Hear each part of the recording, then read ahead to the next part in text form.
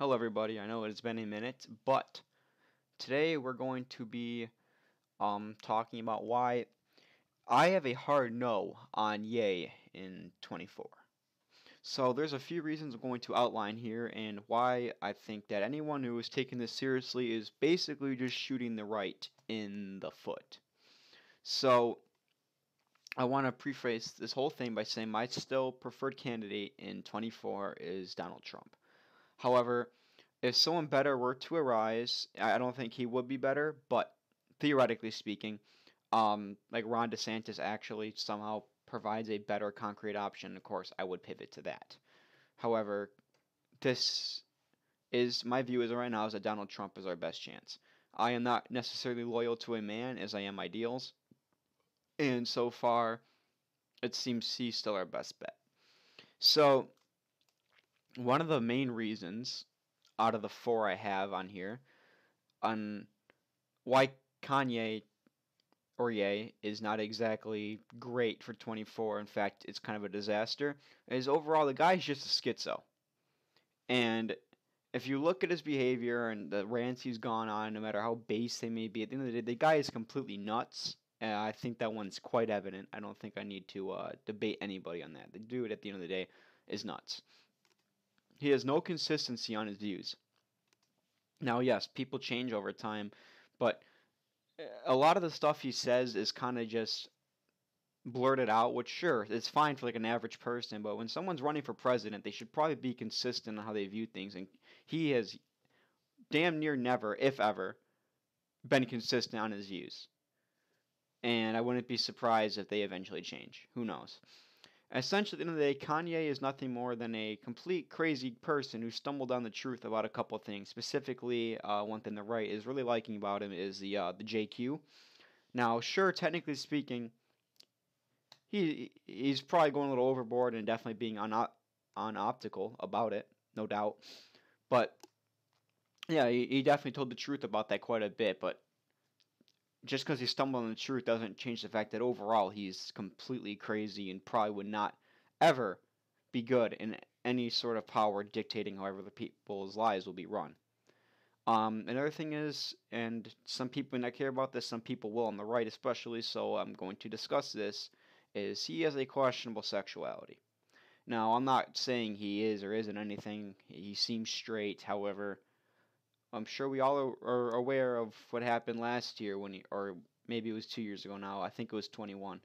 He basically had a mental breakdown and apparently hooked up with a man. That could have been disproven. I don't know, but the point is it's questionable, and with some of his past behaviors, you don't know. And that's overall, he's just a complete degenerate. Maybe not anymore. I'm glad he isn't if he isn't. That's a good thing. However, his past is still his past. And the way I always view past, whether it be about anything, it be sexual history of a person, how they just, their character in general is, yes, people can change, but that's, a lot of that change is usually not always as genuine as a lot of people want to think about anything. And even if someone does genuinely change, it doesn't negate their past at all. It really does not. A lot of people would like it to, especially if they have a bad past and they did change, but that is not negated. And if you look through Kanye's past from, I'd say at least since he's been famous, probably before that, and since 2018, or up until 2018, maybe even after 2018, some aspects, the guy was a complete degenerate. I don't think that's even arguable. Now, the next main topic I want to talk about is his associates with this campaign he is currently running, quote unquote. Um, the first one is the beloved Nick Fuentes, who frankly should never be anywhere near a position of power forever. I mean, you saw exactly how he ran his own movement to the ground, how he flip flopped on so many issues, and I've covered that specifically on the Russia one, but on a lot of things. The overall unhingedness of him, he should never be anywhere near anything power, even in a kind of city or township level, let alone county, state, or even federal.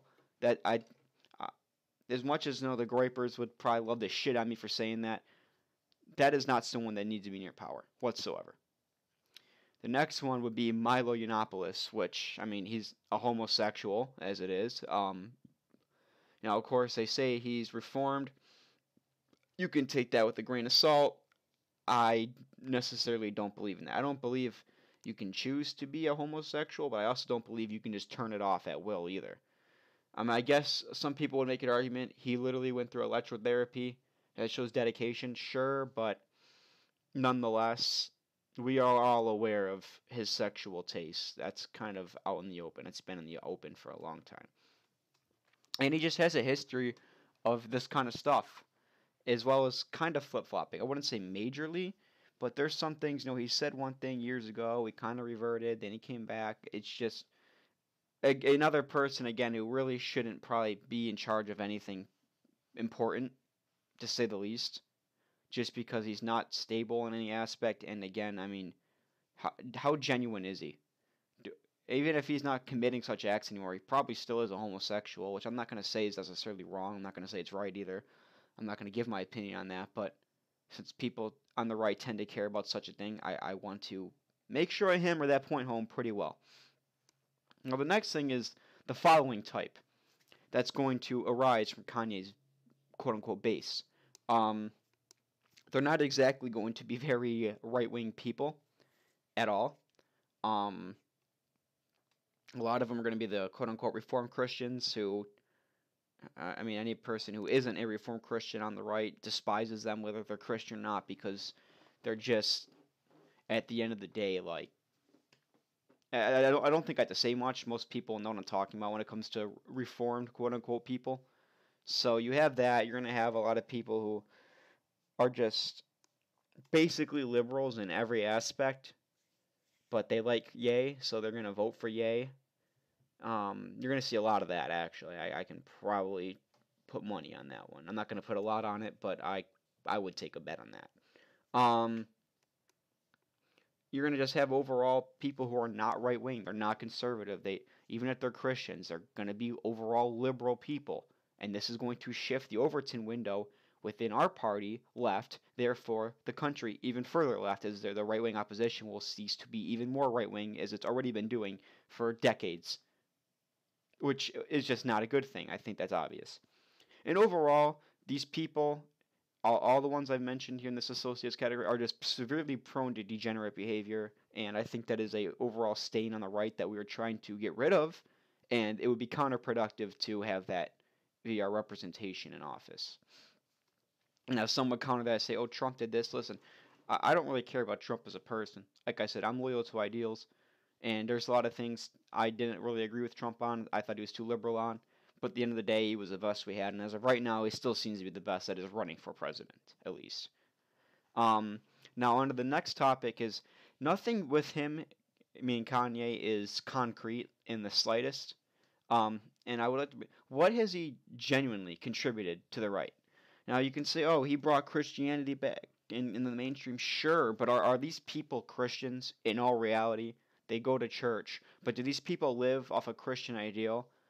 Are they not whoremongers? Are they not drug users? Are they not just overall completely degenerates? Are they not liberals? I mean, the people Ye attracted to Christianity did a good thing for Christianity, but it also at the same time attracted people who, by no means, even to this day, live a Christian lifestyle. It's like the people, and most Zoomers would be familiar with this, you went to high school with that always wore a cross around their neck, but they were promiscuous as fuck. They were having sex all the time. They were doing drugs all the time. It's false flagging to the highest degree, and I personally find that behavior despicable. Another issue is that he'll be splitting the vote and making it more likely for a Democratic win in a general election. And I think that goes without saying, because likely if he'll lose the primary, and if he does, and he decides to still run third party in the general, you're going to have a lot of Zoomers that are going to vote for him, and that it could also harm the Dems. But let's be honest here: whenever there's more than one to the another party outside the Dems, it almost always reflects upon the Republicans worse, and I think that should be assumed right then and there. That's what's going to happen. And this one's a big one for me specifically because I talk about this a lot, and it's foreign policy. He has no comprehension of geopolitics, and he would completely fuck us over on foreign policy. I think that one's evident as of what we saw. Either it was last night or 2 nights ago. I'm sure it was last night from recording. When he was on Infowars and Nick was basically filleting Putin as usual, and he had Alex Jones kind of agreeing with him as usual, and Ye was sitting there just asking questions like he didn't understand anything about this, and it's just this is your guy you want to be in president who can't even comprehend basic foreign policy. That's not good. You can say what you want, but at the end of the day, Trump was a strong man on foreign policy, and it helped us a lot. We won't have that with Kanye, no matter what. And overall, Kanye is still going to be a lot more liberal than Trump. In a lot of ways, it'd be terrible.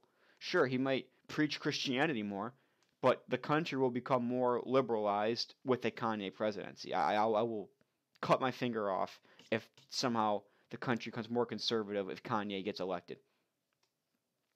Now, I want to top this all off. There are a few positives of him in this race at the moment, though. One, when it comes to this is all in the primaries, I should say. One is that Trump is going to have to appeal to a more right-wing base and a more Christian base now to kind of siphon those votes away from Kanye, which would be a good thing. It'd make Trump have to stick to that core a bit more. Now, will that follow the policy? I don't know. I hope it does. It's a gamble, but regardless, he will have to appeal to those people more, which would be good because at the end of the day, we need Christianity to be preached from the high end of the office. Another thing is the debates, at least in theory, will be entertaining. Yeah, Ye, Trump, and DeSantis on the same debate stage would be a shit show. It would make the 2015-16 primaries look like a kindergarten TV show or something along those lines.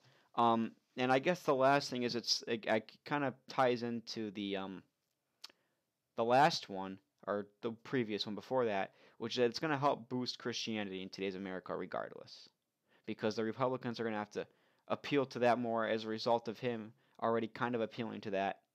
And yes, I think that's a good thing. There's a couple of things I just want to spitball on here too. Is I guess if you're one of these people that cares about it, and he somehow did run and he won, which I still doubt he would win if he ran as a general, even as a Republican.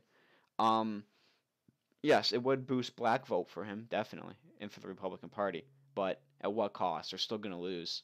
They're not going to be voting for policy. They're going to vote for Kanye because he's black. Let's be honest. That's exactly what happened with Obama years ago. So there's no use in deluding yourself about that one. But yes, it would technically be true. And to finish it off, I want to run back to the Milo Yiannopoulos thing as well as Kanye's questionable sexuality. And that simply put is, over the last week, I'd say it was maybe just about a week ago, maybe under, there was a bit of a thing going on where Ye was tweeting some really weird things, and they're saying this isn't confirmed, but it was Milo and Nick tweeting from his account. I don't care about any of that, but a lot of people brought up that Milo Yiannopoulos seems to be somewhat fascinated by Kanye's sexuality, which I don't really care about if he's a homosexual or not at this point. I don't really care at all because it's irrelevant to me in that sense. However, it's just another layer on top of this shit sandwich that I'm having to add is this the kind of drama you want going on with your president who is pretty lackluster in knowledge about anything else that I've already discussed, such as foreign policy and probably even domestic policy? And then you're gonna have like that running around as his top campaign managers. That's not a good look, and not even as a good look. It's just gonna be bad in general. The results will be poor. And for all these reasons I've listed, this is why I am personally a hard no on Ye in 24. With all that said, there still are some benefits as I discussed as well. After all this, I would like to say thank you guys for watching this video. I know it's been a while and I haven't been too consistent. I'm trying, but I'm kind of running out of things to talk about at this point.